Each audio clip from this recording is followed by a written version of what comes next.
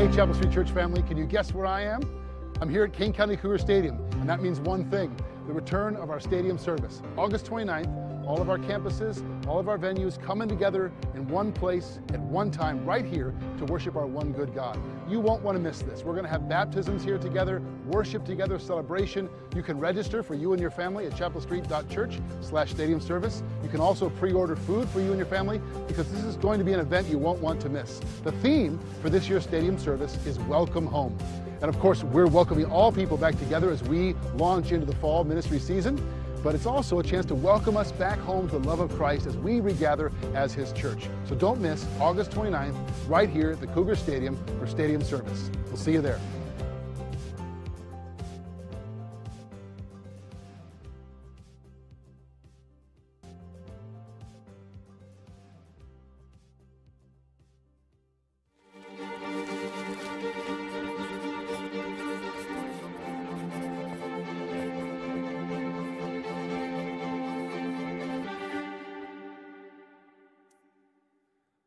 Well, I am really excited to be sharing again this week from Revelation, but I'm also really excited for stadium service. I remember the last time we did that, a couple of years ago now.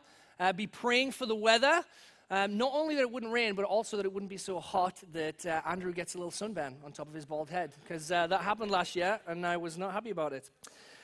We are jumping into Revelation 1 this week. We started last week, and Jeff kind of framed up this whole series that we're calling 7 as a way of revealing Jesus, right? Revelation, apocalypsis, which is the Greek word for revelation, means revealing. So I thought we could start this week. I want to show you some blurred pictures, and I want you to help me kind of reveal who they are, figure out who they are. So we've got the first one here. Just shout out, who is this? Shrek. Well done. You guys are good. Okay, it was Shrek. Next one. Indiana Jones. You are good. You're quick. Okay, Indiana Jones. I heard they're doing another Indiana Jones. He does not look nearly as cool. I think he needs to lay his hat down, but he's one more. This one is the hardest, I think. It is Forrest Gump. Forrest Gump. Tom Hanks' Forrest Gump. My favorite movie. And then one last one. Pastor Jeff. Yeah, it's Pastor Jeff. I couldn't resist putting that in there. Well, I wanted to show you those because, as we said, Revelation is about revealing. It's about helping us see clearly. And this book is a very misunderstood book. It's a letter that, as Jeff shared last week, most Christians we want to steer away from it because it frightens us and intimidates us. Or there's an entirely different crowd that love to get way deep into this letter for all the wrong reasons because they think it points to something in the future explaining things. But this book is so much more than either of those. It is primarily about revealing Jesus to us.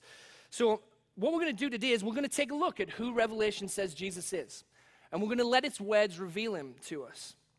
Revelation 1:1, it starts by saying the revelation of Jesus Christ, which God gave Him to show His servants the things that must soon take place. This letter was given to one of Jesus' best friends, a guy called John. John we know well because he wrote the Gospel of John. He wrote 3 other letters in the New Testament. And at the time of writing this letter, we believe that he may be the only apostle left alive. It's probably somewhere around the year 90 AD. And Peter and Paul were martyred somewhere in the late 60s. And so the church is looking very different than it did right at the beginning of the book of Acts, let's say. It's kind of a scary time. There's a lot of suffering. There's a lot of persecution. There's a lot of struggle. And so Jesus wants to come and give the churches of the day His message of encouragement, of hope, of comfort and grace. But before He gets to the messages that He has for the churches specifically, He's going to have to help people see who He really is. The churches need to see who Jesus really is. Before He gives them this message, they need to see Him as He is.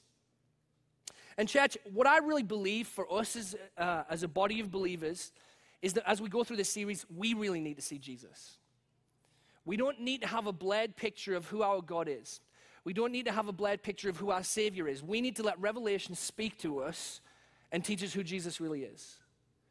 So my challenge to you over the course of these next few weeks as we go through this letter is I want you to let the images and the titles of Jesus kind of shake you up a little bit.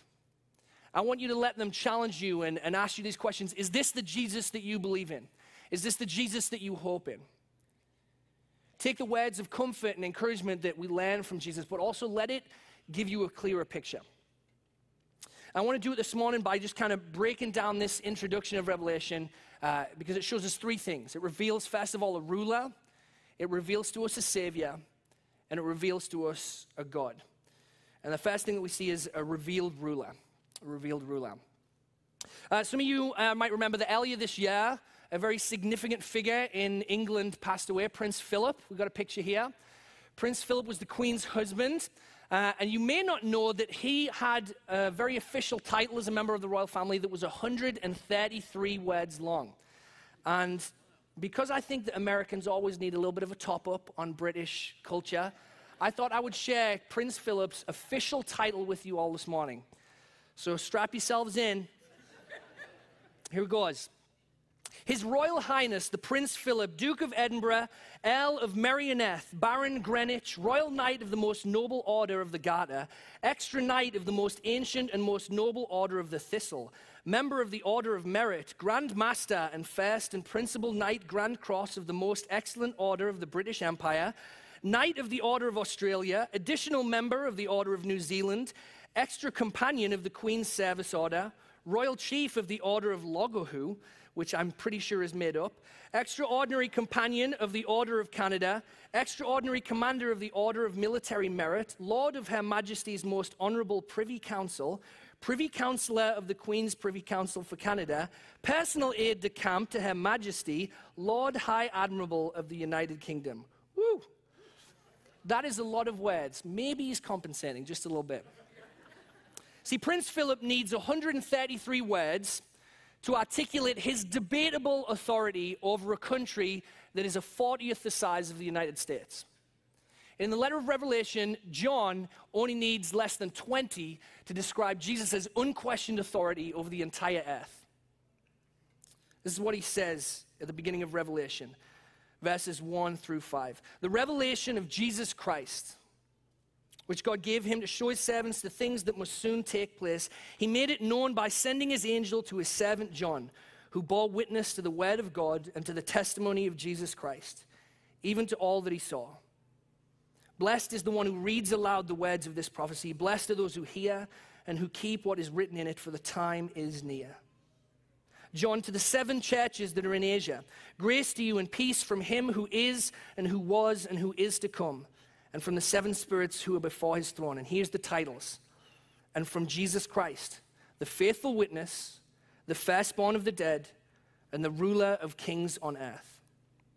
See, John, in the opening of this letter, as he begins writing, he wants to establish the credentials of Jesus, the one who's relaying this message to him.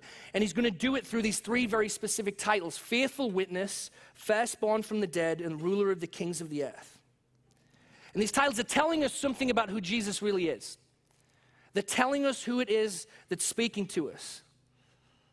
And it's meant to confront us with a question.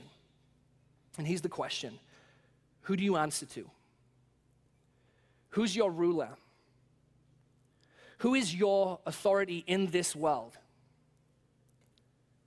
I want to look at these titles a little more closely.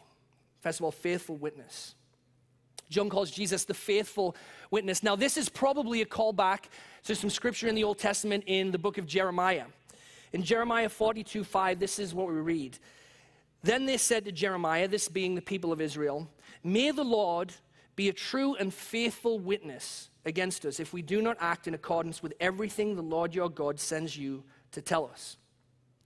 See, John, for his Jewish hearers here, he wants to call back to something that they're all very familiar with. They're steeped in all of this Old Testament theology and wording, and he wants them to understand that Jesus is the one that they're accountable to.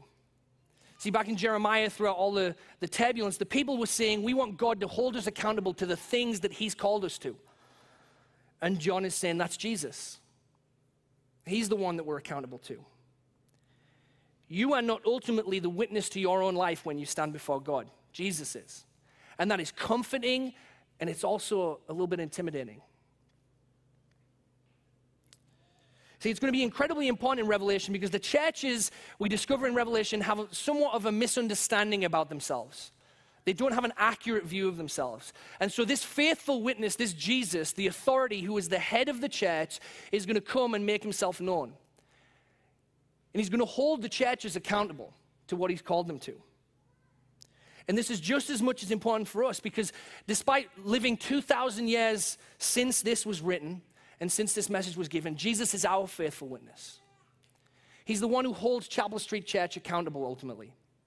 We have all kinds of checks and accountability boards here at church. Jeff answers to the executive council and an accountability board. But ultimately, the one who we all answer to as the body of Christ is Jesus. He's the one who is a faithful witness to our lives and carries us through and holds us to account. Are we being the people that he's called us to be? And this is how John begins. And then he moves on and he calls Jesus the firstborn from the dead. The firstborn from the dead. This is yet another callback to the Old Testament. It's a little known fact that Revelation, out of all of the New Testament books, is the book that has the most allusions and callbacks to the Old Testament. It's a really beautiful picture of the whole story of God. But this one in particular is taken from Psalm 89. And in Psalm 89, it's written that I will make him the firstborn, the highest of the kings of the earth. So again, this is a title that John is giving Jesus to make it clear to the churches, this is the ultimate authority here. Jesus is the king. He is the one above all. But by calling him the firstborn of the dead, it's also pointed to the fact that Jesus is the dividing line in history. Here's why I say that, is because the firstborn from the dead doesn't mean that Jesus was the first created being. That's something that throughout history people have wrestled with a little bit and thought, is that true? But what we believe as Christians is that Christ is eternal. The Son of God is God incarnate, and so he was always there. So when he's called firstborn from the dead, what it means is that through his resurrection, he was the first one to enter into what he is going to give all of us, a new kingdom, new bodies, new life. And so the resurrection, the cross of Jesus, is the dividing line of history because everything following that cross, and really everything before that cross, is separated into who belongs to Jesus and who doesn't. And John is saying, do you belong to him? Do you belong to the firstborn from the dead? Are you a part of this coming kingdom? I hear a phrase, probably in the last few years, this has become more popular now. Whenever we're going through a crisis as a culture, as a world, I hear this phrase, we want to be on the right side of history. We want to be on the right side. Maybe you've heard that phrase before. And the idea behind it is that we want future generations to judge us as being righteous people, good people, who cared for those around us, who loved those around us. We don't want to be judged by future or by history as being people who are cruel or wicked or selfish. And so we want to be on the right side of history. But I think that that's the wrong question, especially for believers. I don't think we should be asking ourselves whether we're on the right side of history, because history changes from generation to generation. Every generation that comes has a new and different view on everything that went before. And we're constantly trying to figure out, did we do the right thing here? Were we the right kind of people in this generation? I think it's pretty plain if you read history, we weren't.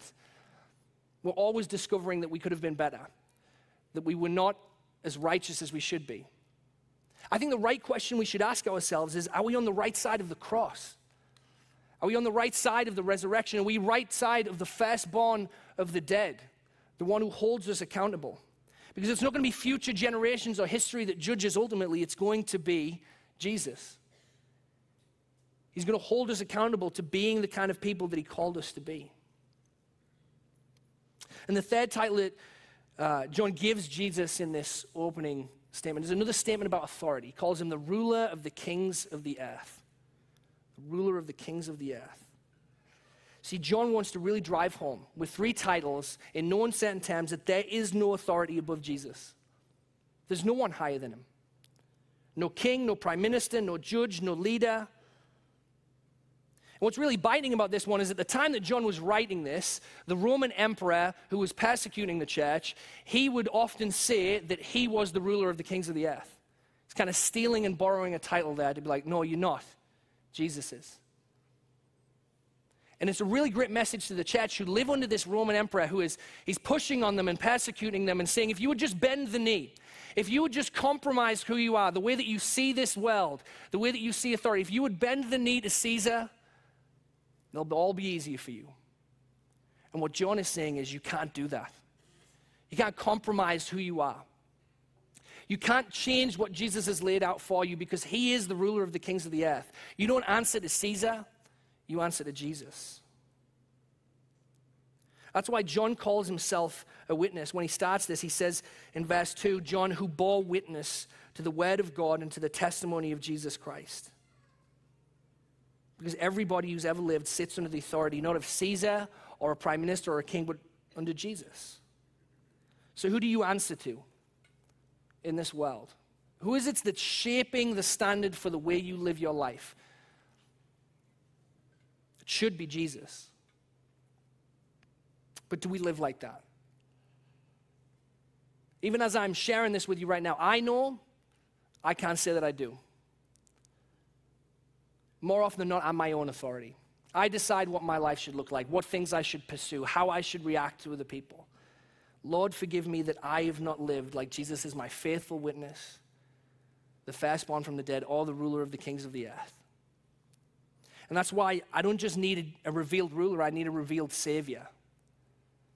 I need a revealed Savior. So that's the second thing that John tells us about, a revealed Savior. Now, I've had a lot of different titles myself over the course of my life. Obviously, Andrew, my name. But when I moved to America, I didn't think Andrew was quite American enough, so I tried to change it up to AJ. It did not take off, unfortunately. But if you want to call me AJ, I would be very happy. I've almost got the Next Gen Ministries at church to start calling me AJ. Sometimes I get called the British guy, right? That one hasn't gone away. I get called the bald guy, which I'm fine with. I've got a pretty spherical head, so it's not too bad. I, of course, get called the comic book nerd or the Star Wars nerd. Again, those are badges of honor for me. But the title that I've picked up recently that I'm a little embarrassed about, I was doing one of our For Where You Are podcasts with Jeff and Pastor Joe. And if you haven't listened to our podcast, there's always a section of the podcast where Pastor Joe has his What Joe Wants to Know section. And he asks us kind of a goofy question, what's your favorite movie? This week it was, strangely, if you could defeat one animal in hand-to-hand combat, what would it be? And I foolishly declared that I could beat a coyote one-on-one. Which, let's be honest, coyotes are kind of mangy-looking dogs. I'm not saying I can take a pack, but if it's one coyote in my backyard, I've got it. I can do it. And so I have now become known by Pastor Joe as the one coyote man. Which I will take. It's a sense of accomplishment for me. But these titles that John is going to give to Jesus, it's not just about who he is and his authority, it's about his accomplishments. In this next little section, he's going to tell us about Jesus' accomplishments. And it doesn't just define who Jesus is for us, it defines who we are in light of who he is. It redefines us. This is what he says starting in verse 5. To him who loves us and has freed us from our sins by his blood and made us a kingdom, priests to his God and Father, to him be glory and dominion forever and ever. Amen. So John's painting this clear picture of Jesus as he's getting rid of the blurriness. He wants us to not only see Jesus' authority, but what he's achieved for us. Now remember again where the churches were when this was being written. It kind of explains why he goes here. The church was under immense pressure and suffering and persecution. It's a really hard time. Maybe the hardest time in history to be a Christian. People are being arrested and martyred. They're losing significant leaders. And so in the midst of this, John's word ended up becoming something that we call a doxology. What that means is that the early church would sing these verses, 5 and 6 from Revelation, to remind themselves of who Jesus is. As they saw brothers and sisters lost or martyred, as they faced suffering, they would sing to him who loves us, who freed us, who made us.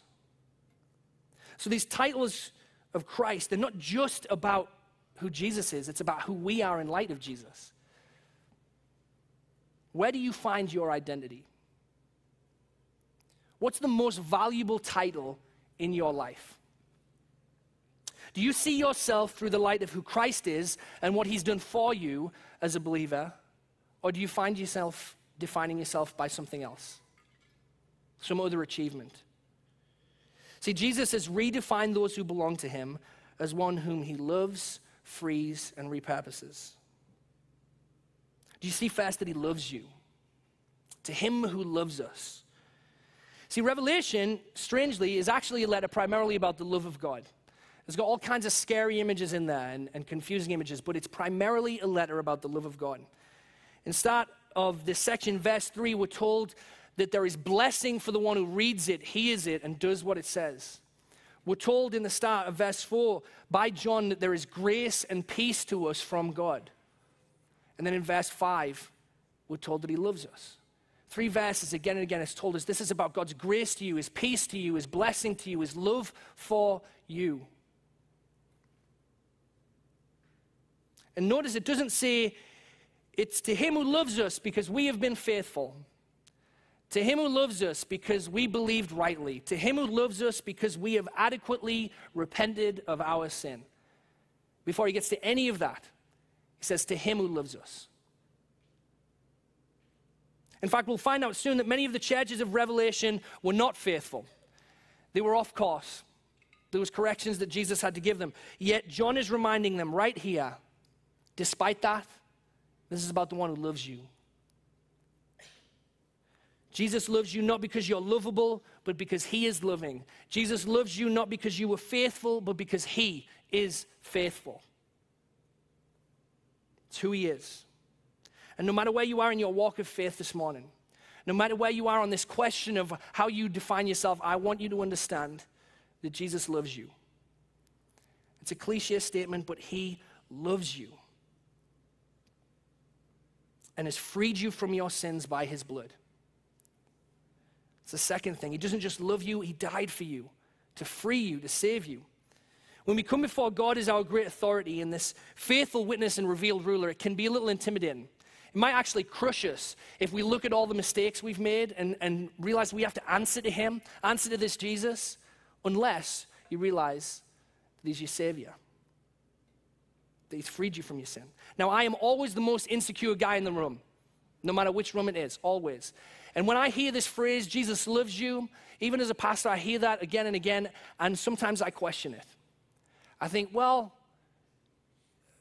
maybe he loves me, but he doesn't really like me because of that, because of this stuff that I did here, this mistake that I did here, the way that I talk to my wife, the way that I talk to my kids, the way that I talk to my colleagues, this mistake, this bad choice, this error in judgment. Jesus can't really love me. And I doubt it. I struggle. I think Jesus can't love me because he can see this, whatever this is. But the truth is, he can't see that. Whatever that is for you, I'm telling you, he can't see it. Because he's freed you from it by his blood. If you are in Christ, if you have trusted in Christ, it's not just that Jesus has forgiven you, he's erased it. He doesn't see it anymore. He has turned his face away from it, we're told in Scripture. He doesn't see your mistakes and your brokenness and your failings because he's freed you from them. You are no longer what you have done. You are what Jesus has done. That's why these titles are so important. To him who loves us and has freed us from our sins by his blood and made us a kingdom, priests to his God and Father. So if you have trust in Christ, you're not only loved, you're not only free and forgiven, you are remade into something entirely brand new. You have been repurposed for the most significant role that a human being can have in this life. And this is how Jesus' good friend Peter puts it in his letters that we've just finished reading. It says in 1 Peter 2:9, you are a chosen race, a royal priesthood, a holy nation, a people for his own possession, that you may proclaim the excellencies of him who called you out of darkness and into his marvelous light. So this is what human beings were made for. You and I, we weren't made for glorifying our own name. We were made for lifting up the name of Jesus. In everything, in our professions, in our marriages, in our parenting, in our friendships. That's who he has made us, a kingdom of priests, royalty. You know that by calling us a kingdom and royal priests, what he's saying is that it's not just that Jesus is king and authority, it's that he has asked us and invited us to come and rule alongside him, to be with him. And the most important thing that we can learn from this is that all of our lives in this room, no matter who you are and what your skill set is, you can have an eternal impact on the lives around you because you are a royal priest. Because Jesus has remade you. Because he has purposed you to be an agent of his grace, his mercy, and his love. And to the extent that we pursue that, that's how we will make an impact right where we are. The last way that Jesus is revealed to us in this passage is as God incarnate, God himself. He's our revealed God. This is what he says in verses 7 and 8. Behold, he's coming with the clouds, and every eye will see him, even those who pierced him, and all the tribes of the earth will wail on account of him. Even so, amen. I am the Alpha and the Omega, says the Lord God, who is, who was, who is to come, the Almighty. These are the grandest titles that Jesus is given in Revelation 1.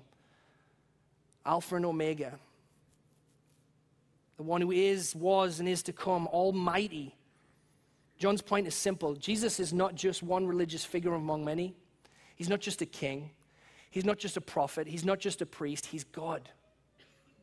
Here's what our good friend C.S. Lewis famously said of Jesus: you can shut him up for a fool, you can spit at him and kill him as a demon, or you can fall at his feet and call him Lord and God. But let us not come with any kind of patronizing nonsense about his being a great human teacher.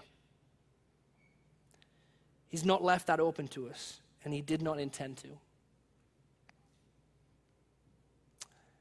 That is good news. And let me tell you why. Because if Jesus is God, and we are clear that he is God, then you have got an unshakable place to put your hope. You have got an unshakable place to put your hope. So, what do we hope in? What do we hope in as a people? First thing that John says about Jesus that helps us see that he's God is he says, behold, he's coming with the clouds and every eye will see him. And again, if you were Jewish and you were reading this, you know exactly what it means. It's an allusion to the Old Testament again. It was a description of the Messiah in the book of Daniel. It was something that Jesus himself actually quoted about himself. It's one of the reasons we know that Jesus himself believed he was God, because at his trial at the crucifixion, the high priest says to Jesus, are you the Son of God? Do you really think that you're the Son of God? And Jesus says, you have said so. But I tell you, from now on, you will see the Son of Man seated at the right hand of power and coming on the clouds of heaven. And when Jesus says this at his trial, the high priest rips his robes and screams blasphemy, because he knows exactly what Jesus has just said. Jesus has said, I'm God. I'm the God of your ancestors. I'm the one that you have worshipped for thousands of years. Here I am. And the crowd start beating him and spitting on him because they think that his claim to be God is so outrageous, so offensive, so insulting and insane that they crucify him. They pierce him. You know what the most powerful part of this passage is? Is that when John tells us that he'll come on the clouds of heaven, it says every eye will see him, even those who pierced him. Even those very men who at that trial heard Jesus say this and crucified him. And all the tribes of the earth will wail on account of him. John's point is that those very same men who didn't see Jesus when he was right there in front of him, one day they're going to see.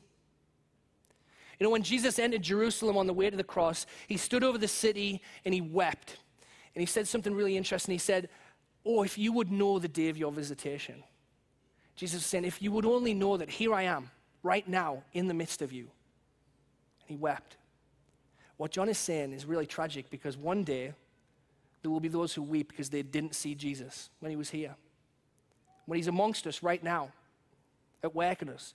Jesus wants the churches of Revelation to know, I am here amongst you. And so that's why John continues and he says, I am the Alpha and the Omega, quoting Jesus as he comes on the clouds. The Lord God who is and was and is to come. Now, some of you may know that Alpha and Omega are the first and last letters of the Greek alphabet. And this was kind of a common way of describing God. It happened in the Old Testament with the letters of the Hebrew alphabet as well, saying that God is the first and the last. And the point is not simply to say he's the first and the last, but that he covers everything in between. So being the Alpha and the Omega, that means that he is the first, he is the last, and he is all of it in between. He's timeless. He's the one who started history. He's the one who will finish history. See, John is trying to reframe how we see our lives in light of who Jesus is. How do you think about the time span of your life in light of who Jesus is? And he says he's the one who is, was, and is to come. And did you notice that that's a strange way to write it because it's out of order? He doesn't say was, is to come. He says is now, was, is to come. And it's because the churches of Revelation needed to know that Jesus is not coming for them one day. He wasn't with them at one point, but now he's left. He is right now in the midst of them. And Chapel Street Church, today, right now, the risen Jesus is in our midst by the Holy Spirit. He is the one who is. Nothing that is currently happening in this world is outside of his control. No pandemic, no war, no election, no school board policy, no financial crisis, no debilitating illness is outside of his power and control. He's the Almighty. He's present and at work in all of them. And just like the churches of Revelation, we can't see the chaos and crisis around us as a reason for God's absence. We need to see that he is present here in the midst of all of these things with us. It's an opportunity for the church to shine, to reveal the God who is, was, and is to come. I believe that in every generation, in all the struggles that we face and the questions and the doubts, there are opportunities for the church to be a bright, shining light in this world of who Jesus really is. I want to close with this story that I think kind of captures what I just said. Some of you, if you're fans of America's Got Talent, you might have seen recently there was a gal on the show called Jane McChesky. Jane goes by the stage name Nightbird, and she sang a song called It's Okay. And the notoriously mean Simon Cowell hit the golden buzzer straight away, tears in his eyes, sent her straight to the live shows. Now, what you might not know about Jane is that she's a Christian. She's also facing cancer for the third time in her life that has spread to her liver, her spine, and her lungs. She does not have much time left.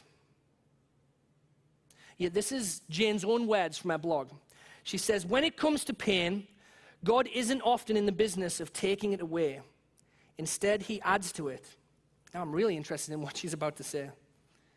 He's more of a giver than a taker. He doesn't take away my darkness, he adds light. He doesn't spare me of thirst, he brings me water. He doesn't cure my loneliness, he comes near to me. So why do we believe that when we are in pain, it must mean that God is far? See, in her pain, Jane has hope. Why? How can she say those things that she said? She knows who Jesus is. She knows the Alpha and the Omega, the one who is with her right now, who holds her. She goes on to say, I'm still reeling. Drenched in sorrow, I'm still begging, bargaining, demanding, and disappearing. And I guess that means I have all the more reason to say thank you, because God is drawing near to me. He is here again and again and again.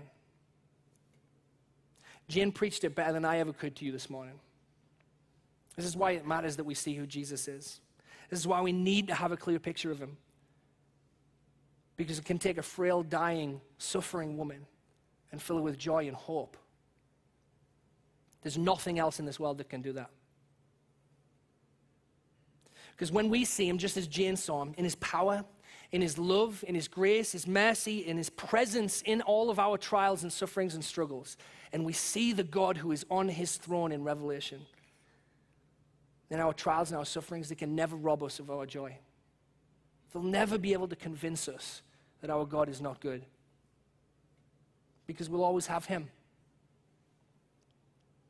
So we'll close this morning by just saying this. The most important truth that you could ever learn is the true identity of Jesus.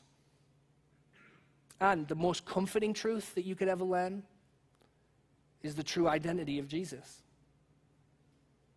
So let's pray this morning.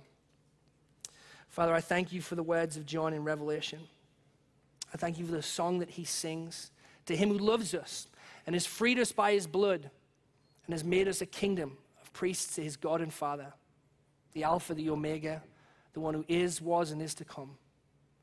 Father, today we gather as your people and we celebrate that Jesus, that clear picture of the one who is on his throne, who loves us and has freed us. It's in his name that we worship this morning. Amen.